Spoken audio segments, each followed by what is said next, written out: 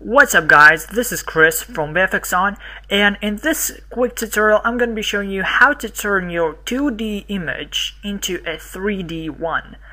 And this is what it will sort of look like.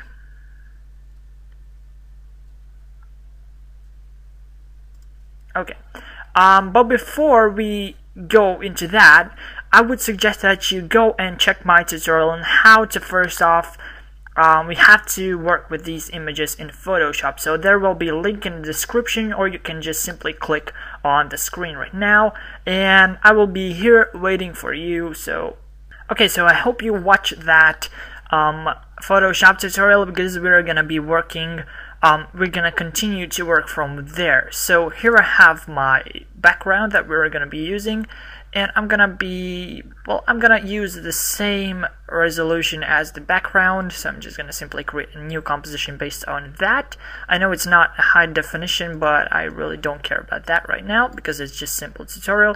And here is my seagull that I'll be using, and it's the same seagull I used in the preview video. And this is really quick and easy tutorial. So basically this is a really easy effect to do, and so let's just quickly jump into it. So press on the background image, press S on your keyboard, select the seagull or whatever object you have, and press S also. Make sure you click on the scale on both of them at the start, and let's say we'll go like, I don't know, like about this far. And then first of all, I'm gonna zoom the background, or scale the background like so. Just, I don't know, like that. Okay, and then I'm gonna scale the seagull, but no, I'm just gonna scale a little bit more. But make sure that the object you want to sort of like zoom past is scaled more than the background. So in this case, the background is scaled 140%, and that means the seagull has to be scaled more than that. So I'm gonna scale it to, let's say, 170. Okay, and what also we're gonna do is I'm gonna go into position. I'm gonna go back, set a keyframe, and I'm gonna go to here, to the last keyframe. I'm gonna simply make a little sort of motion and move it to, let's, I don't know, like let's say this direction. And now if we go back and play it, it sort of looks like we're actually zooming past the seagull right there. So this is a really easy effect to do. It doesn't require a lot of skill. So yeah, this is actually it for the tutorial. This was really quick to do. I'm just gonna try something different right here. I'm gonna try to, let's go to position right here. Okay, and I'm gonna go to the last frame right here, and I'm gonna move this, let's say, down also, and to that side.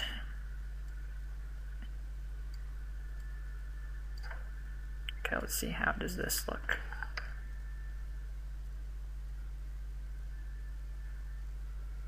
Okay, this looks good, I would say. You really can't say that the seagull is actually moving in front into the camera. So yeah, this looks nice.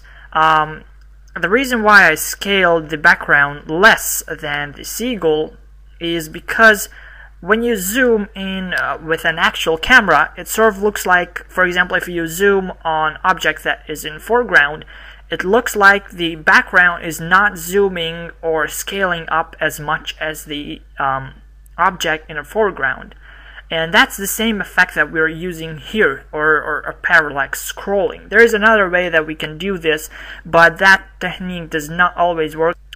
When you pick some images, make sure that there is nothing covering it. For example, if I want to zoom the seagull and there will be like a box here covering it, I would first off have to separately zoom the box faster than the seagull, because that is more into our foreground, and then only afterwards the seagull.